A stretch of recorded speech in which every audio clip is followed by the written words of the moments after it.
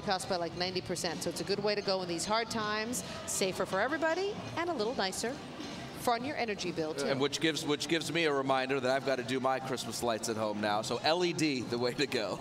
Yeah, you got to put those up. Okay, Union Middle School Tiger Marching Band in their vibrant green and white. 80 members of the Union Middle School Tiger Marching Band competing in the Battle of the Bands again. They have been at Disneyland. They have done so many fun things. And last year, Raj, they played third. They placed third in the Battle of the Bands. So they want to come in first this time. And we're seeing so many young adults and kids in this parade. If you have extended family members around the country that want to tune in and see all the family members marching in the parade, NBCBayArea.com. We're also streaming live online.